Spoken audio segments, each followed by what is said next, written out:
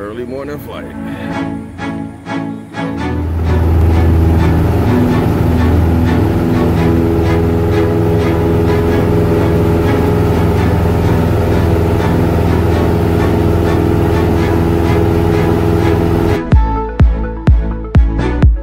I got a call from our friend Booger, and he wanted to do something special for his girl, Rose.